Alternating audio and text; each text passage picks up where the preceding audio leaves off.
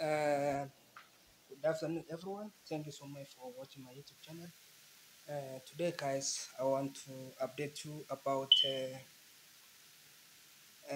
CNN Central Electric Group. Central Electric Group, guys, since started 50.05. We saw this huge downtrend that you see over here, guys, and let's say even most of the stock right now also is going down, and we might see short squeeze on this stock, guys, between right now and the 15th, 5 days from now.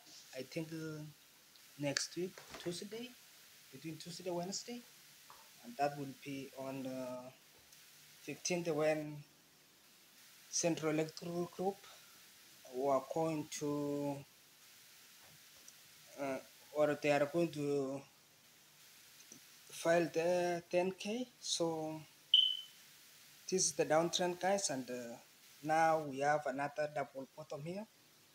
After this top breakout, we know very well, guys, before 10 we have another triple bottom here, and now we have this bottom.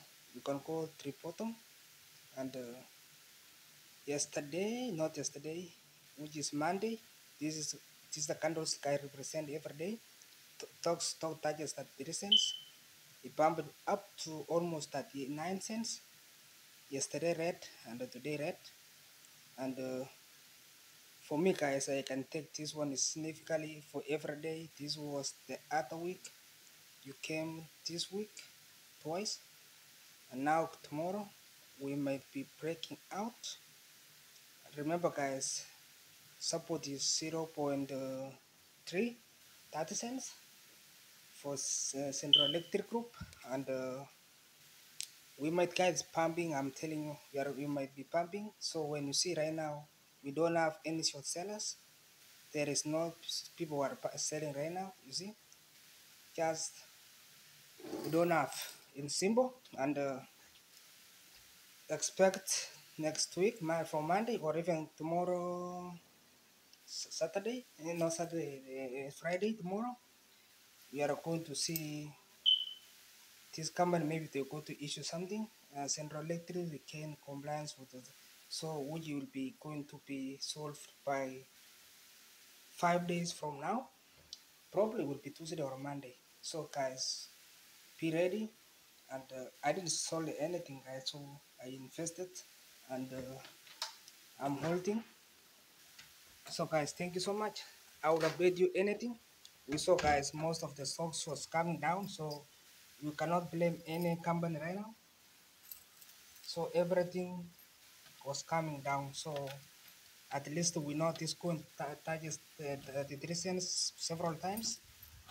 And before I finish this one, guys, IDX also reached the oversold yesterday, and